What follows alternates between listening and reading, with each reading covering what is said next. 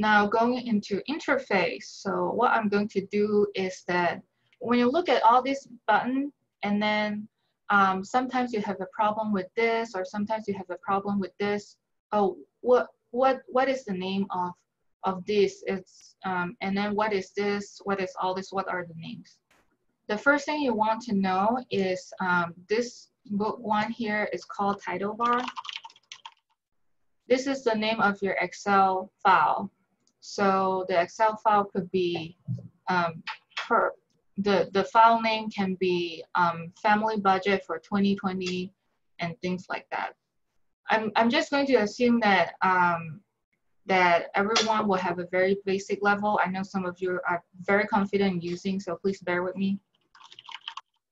This one is the save button here, which you can also save when you type in, when you go to file and do save or save as. There's a help button here where you can ask questions about if you have any trouble at all. Okay, so this entire bar here, so file, home, insert, page layout, this entire bar here is called menu bar. You can see how the theme remains. It's all the bars here. Now when you get to all these icons, basically they are called ribbon. I'm not too sure why they're called ribbon. It doesn't make sense to me at all. But all the functionality, all the icons here, they're called ribbon. And I'm going to show you like you can actually add some of the functions here. So it kind of show there are some functions where it's not easily accessible, and you can add it on here, such as like strike through. It's usually not here. I have to add this icon to be in this ribbon here. Okay, the next thing is so when you look at this one thing here and you see like there's a vertical line, this is called group.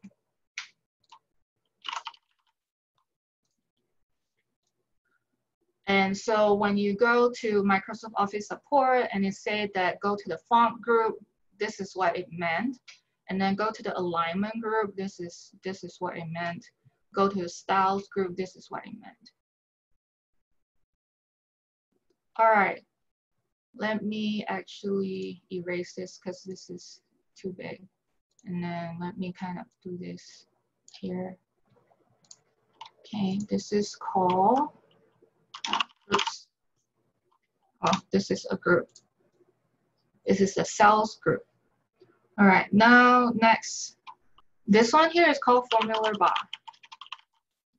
Formula bar is going to be your best friend in Excel. When you do sum function, average function, whatever you type in here, it will show up in the formula bar. This is where you can troubleshoot when you think, oh, the numbers doesn't look right. All right, next is worksheet or tab, worksheet tab or tab. So I want to draw attention to down here, and you see there's a sheet 1. This is worksheet tab, or I usually call it tab.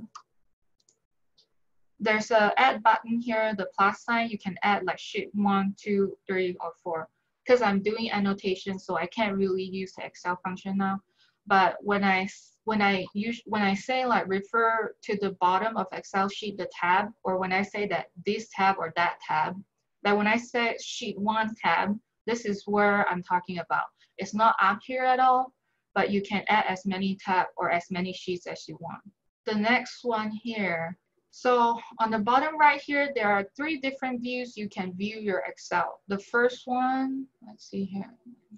So this first one here is the normal layout. Normal layout view, actually. Call it normal layout view. Right now, I'm at normal layout view where you can see that there's a lot of empty cells and there's no lines or things like that. The second one is, second one is called the page layout view. So you can actually print Excel sheet. You can actually make a form out of Excel sheet. And I actually like it better because you know how Word document formatting can be really, really hard sometimes. When you're trying to fit like the Excel sheet, when you're trying to turn Excel into form and you want the form to be able to print out, you can try to format it into like a page, and then when you click page layout view, that's how you can look at it from a print preview version. And this one here is called page break preview. Page break preview. So basically this is another place where you can click this and you can look at the print border. So like Word document, it has the print border. Page break preview will show you that. Okay, another one is zoom in and zoom out. I'm getting more and more things here. I apologize for that. You see this very gray thing here? It's kind of transparent, hard to see, but you can actually zoom in, zoom out the Excel because sometimes it's just too small. So zoom function. So right now we're looking at 100%. If I want to make the cells bigger, I can make it to 150% by clicking plus.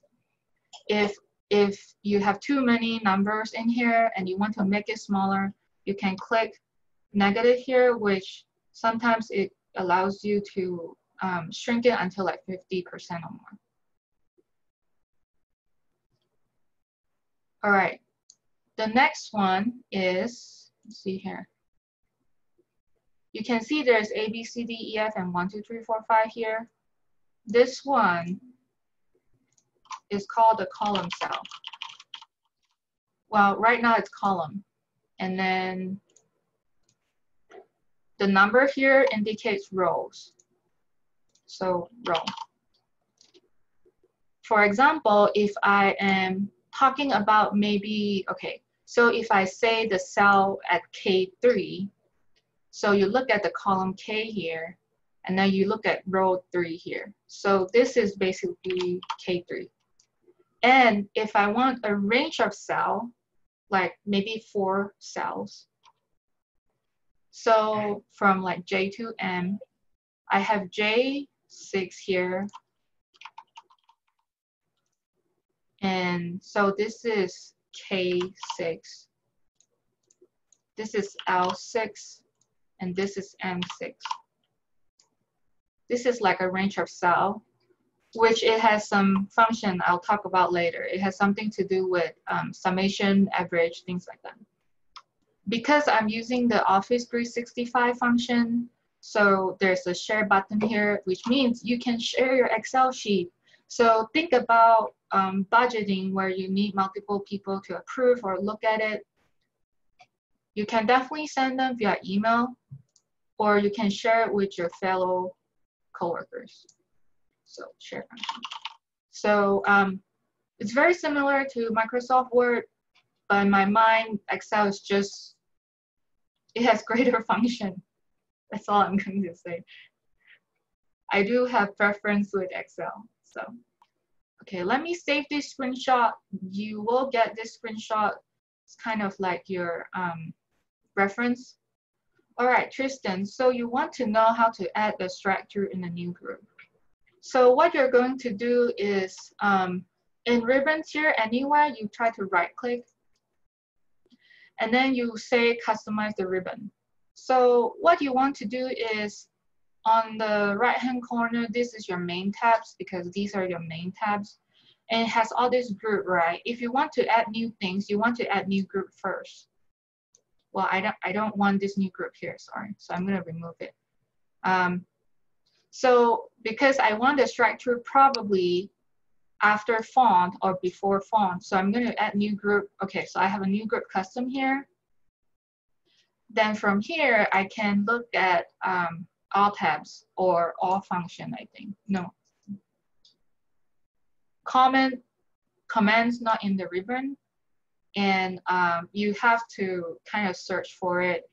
There's a strike through, and then you click add.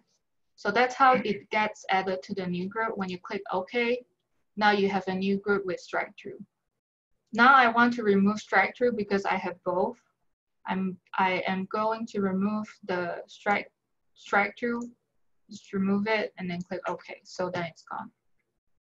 Adelie has a question, is it possible to make headings in the columns where A, B, C are and not in the row like number 1? I don't believe so. I think this is what you're referring to, the headings, right? It will always be A, B, C, and then rows will always be 1, 2, 3, unfortunately. But you might be thinking about transposing table, which I will talk about the function. Okay, so some of the things that I couldn't show you just now, let me show you right now. This is called an active cells, and when you have this green box here, it means that this is active and you can type things here. As you see that I typing in this active cell, it will show up in the formula bar. So this is called the active cells. What else? Okay, I want to show you the normal layout. So this is the normal layout. When I point to it, it say normal. When I say page layout, you can see how it becomes a page. And you can make a form out of this one. And you can print it. Now the third one is called page break preview. I mean, okay, this is where I use the function zoom in because it's way too small. So I click plus. I think this one, I'm not too familiar with this function actually, but I think because this is to the extent I have put in something, so that's why it's only show up this little amount of things. I'm going back to the normal layout, which I usually use. Okay, is there anything else? Okay, I want to show you how to add sheet where you can just add and add. And you can rename it to like program 1, program 2, or something like that. And you can actually move the sheet to between program 1 and 2, or you can move it at the back. Okay, let me see here.